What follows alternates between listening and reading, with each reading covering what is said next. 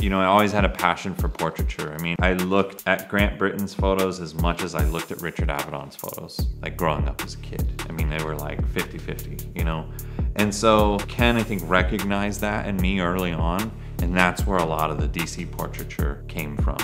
And him knowing that it was good and knowing how to use it and putting it out there into the world, I'm very thankful for, and it kept inspiring me to create more and to push myself and to keep getting better at shooting portraits. And you know, most people don't get to have photos of their friends other than just like some iPhone snaps or whatever. But you know, I have the luxury to have like photographs that I've actually created of my friend for the last 30 years.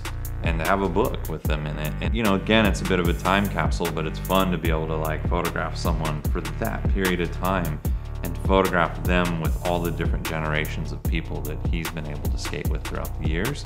People like Bill Yu and Jameer and people like Stevie, and it's incredible. Like, and I'm very thankful to have been able to capture all that.